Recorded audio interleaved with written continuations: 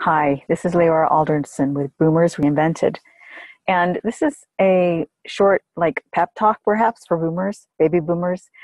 It can be so easy, in particular in our youth-focused society, to get up in the morning and look at our face and be reminded of this aging face and how, even though that may not be how we feel inside, and to feel like that basically our life is half over.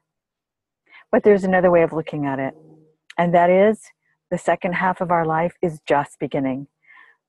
And that regardless of the wrinkles and the bags or whatever that we see in the mirror, none of those change who we are inside and how much it is we have to contribute in the world and how much service we may be able to accomplish, how many passions we may be able to pursue, ideas we may be able to bring to life, and difference we can make.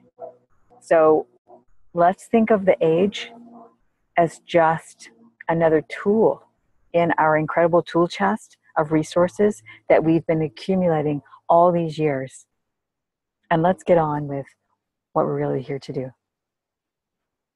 Let's reinvent, recreate, and enjoy.